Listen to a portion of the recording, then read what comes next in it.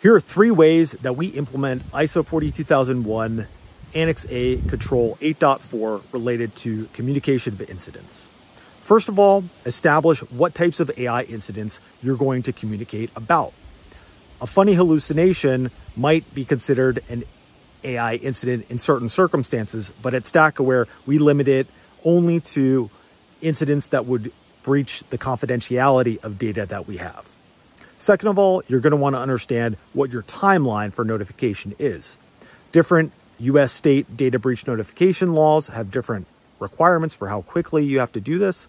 At StackAware, we have a self-imposed 96-hour deadline unless we have contractual obligations otherwise. And then finally, you're going to want to understand what authorities you need to notify in case of an AI incident. Laws like SB 205 in Colorado and California's SB 1047 mandate certain types of reporting.